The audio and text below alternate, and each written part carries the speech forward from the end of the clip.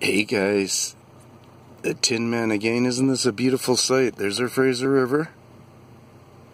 That's Sumas Mountain. The Waterfall clan is over there. Down in this area here is the Ramsey clan.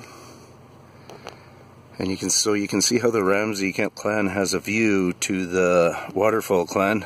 The Waterfall clan has a view down in behind that little hill there, you know, that little bump there, to the Popo clan. Right over here is the Monastery clan, the Catholic clan. You may say, no insult intended there. Anyways, we're here to look at those trees and the difference in growth. And yeah, they are still continuing to look wonky. Another thing I said on the last video, I said let's make sure we watch this way too.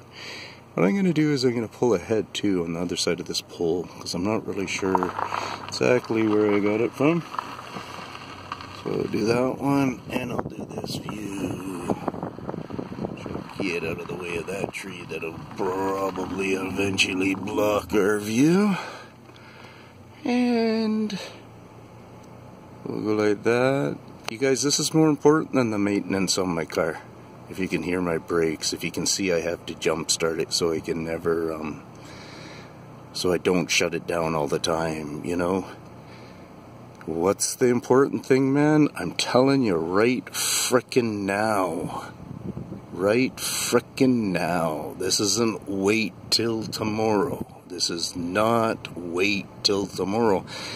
That is a house of God. Whether you believe it or not, that's their attempt, is to be a house of God there.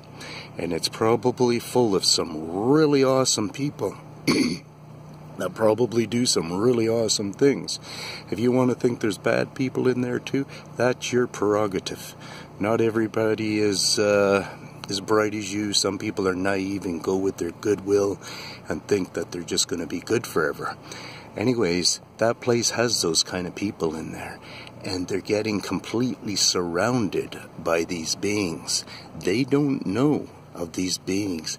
These beings aren't necessarily the beings that are being talked about in the Bible.